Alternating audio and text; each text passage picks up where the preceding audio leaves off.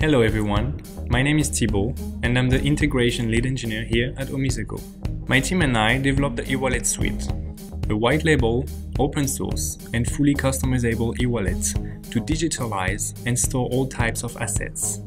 Today, I'm here to tell you more about its features, what we've added recently and how it can work in the real world.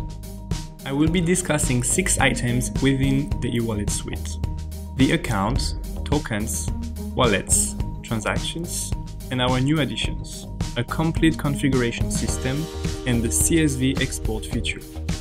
Here's the master account that was generated when I set up the eWallet.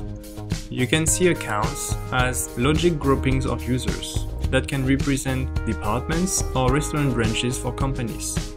Next up, we have tokens, which are basically representations of currencies. In our example today, it's going to be a loyalty token, the CoffeeGo points. Tokens will be able to represent cryptocurrencies and fiat currencies later.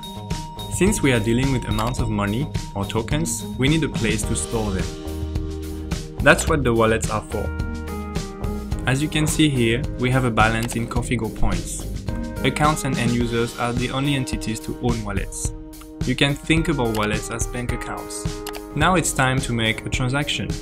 Transactions are a core functionality of the eWallet. It allows value to be exchanged between two entities. Let me show you how. First, I pick a wallet to transfer from. I'm choosing the primary wallet of my account, setting the token to CoffeeGo, and transferring 100 CoffeeGo points to one of my other wallets. Then, I just click transfer and the value is transferred. The configuration system is a new feature we've recently added, and that's needed for us to proceed with the blockchain integration. With it, we can have a live editable set of configurations that can be changed from the admin panel and modify the way the eWallet works. We'll be storing valuable blockchain settings in there very soon. To conclude our roundups of features, let's take a quick look at the CSV export. This can be used to export any or all transactions that have been made. So now we're going to show you how it would work in the real world using the sample POS applications that we've built for CoffeeGo.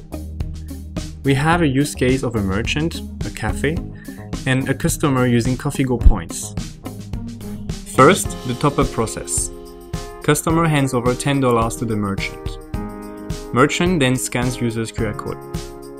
Merchant confirms the transaction, then the user receives 10 CoffeeGo points, which can be used to purchase items at the shop. Now let's try a payment. To purchase items, customers present their QR code. Then, the merchant specifies the amount of tokens needed to make purchase. Merchant scans customer's QR code. The customer then confirms the price, et voila, a sale is made. And that was the eWallet. For more information, click on the link below.